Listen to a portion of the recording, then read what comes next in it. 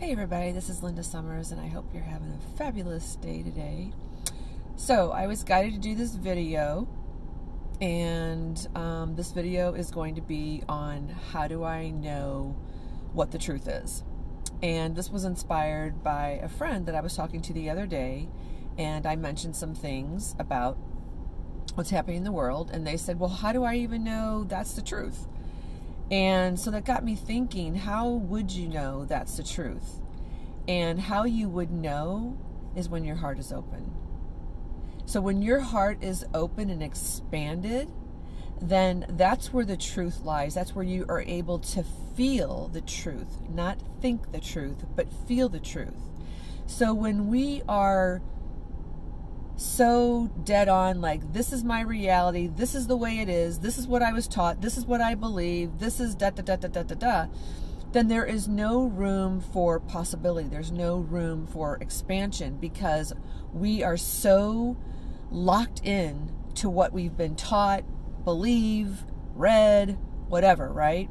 Because we have been conditioned and programmed for so long to think a certain way, to think this is a reality, this is what it is, and there is nothing else. And that is completely untrue. The world is full of possibilities. I mean, when you look out in the world and you look up in the sky, in the vast skies, and you look all around and you see beauty and flowers and everything, you think the Creator created all of this for us to experience, to feel, to use the five senses. And so when we are shut off and we're going about our day-to-day, going to work, doing our thing, coming home, having our dinner, going to bed, getting up, going to work the next day, we're just in this routine of things, and we never ever think anything outside of what's being revealed to us. And you know what I'm talking about. There's been some truths that are coming up, and more truths are going to start to surface. And so it's just like in your life. In your life, you can go about life, and all of a sudden one day you have this thought, and you're thinking, where in the heck did that thought come from? Like, I haven't thought about that forever. Because it's time. It's time to look at that, whatever it is, and face it head on. What is this? And what is the truth around this? Maybe it was a job, maybe it was a relationship, maybe it was an experience that you had, and you look back and you have buried that because you thought you were over it, you didn't want to look at it, all this other stuff. Now it is coming to the surface to be looked at, and just to recognize it for what it really is. It's an experience. It's to show us something, to get us through life, to get us to the next level, to the next evolution of our species, right? The same thing as this. Someone, and a lot of people, started to dig way deep down into the earth, where they found that this thing or things were so deep-seated and so far and so widespread that it's taken a long time to dig this up. Look at it like an archaeologist. An archaeologist has to dig and dig and dig and dig and dig and dig and dig, right? And he digs so far in the ground, and then he finds an object. And he's like, wow, like, this is incredible. This is like thousands of years old. What does he do? He researches it, right? Because he has an idea. Oh, maybe it's Egyptian. Maybe it's from Greece. Who knows, right? Who knows? So he researches, and he finds out about how this all, what this is, when it began, same thing. All the truths that are surfacing, it's to do the research. Do your research. But you can't find anything if your heart is closed. Your heart has to be open. It has to be expanded. So once you open up your heart, how do we do that? How you know it's about feeling. Feeling is the key word. Love. It's being able to feel, right?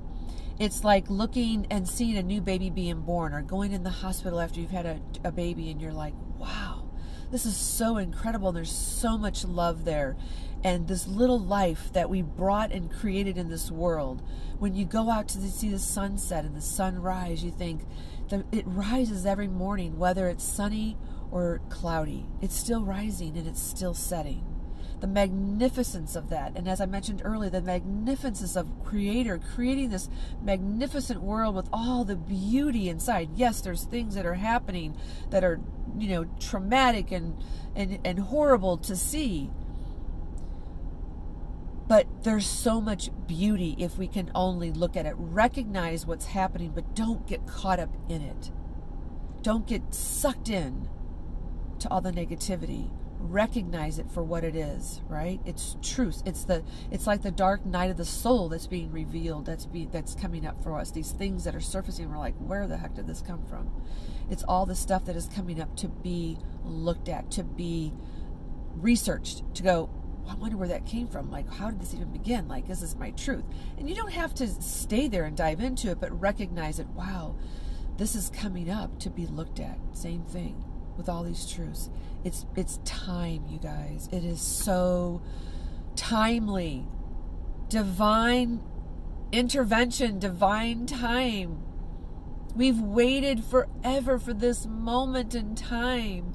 We are going to be the only species that has gone through this and risen from it, ascended from it, because everybody else didn't. All the races before us didn't. We are the one that's going to do it. But it's going to take each and every one of us to open our hearts to love, to open our hearts to see the beauty, to see one another as who we really are. Not that we're a race, a color, whatever, a religion. It has nothing to do with that. Nothing. But it's to do your research, just like the archaeologist, when he found an object or something he found. He did his research to see where it came from, how it was, how long it's been there, everything about it. That's what we need to do. Let's do our research. Find out what this truth is. Open up your heart first. Only way you can do it is open your heart. If you're coming from your head, forget it. Because your head's only taught what you've been taught, learned, read, programmed, conditioned. It's the mind. It's there for good reason. But the heart is the truth, the way, the light. The heart will never lead us astray. It is the truth. And it is where we feel. We don't feel from the head. We don't resonate, doesn't resonate from us from the head. It's like this resonates with me. It's here. It's not up here. So that's my message for today. That is how you know it's the truth. You have to feel. And you can relate it to everything in your life. I'm sure there's things that are coming up in your life that you're having to look at that you thought were gone. Maybe it's a health issue. Maybe it's a relationship issue. Maybe it's a job issue. Maybe it's something else. It could be anything. But look to see, like the archaeologists dig, right? Dig in there. And if it's already surfaced, look at it for what it is. And realize, what can I learn from this? How is this showing me? What is this teaching me? That I can evolve to the next step. That I can grow. And remember who I am, because we are co-creators. We can create anything in this world. Jesus said, you will do greater things than I. We are made in the image of God. We can do anything. We have this creator ability. What are we doing? We're creating all the time. It's how things got created. The car, the phone, this dress, my glasses, everything is from a thought. It's from a creation. We created that. So that's how you know it's the truth. Open your heart. Open your heart so wide and let it expand out into the whole universe. And watch how your life changes. You will evolve and change yourself as you open your heart more and you open to possibility. So that's my message for today. And thank you for tuning in. I hope you're having a fabulous day. And I love you, and I'll see you next time. Muah.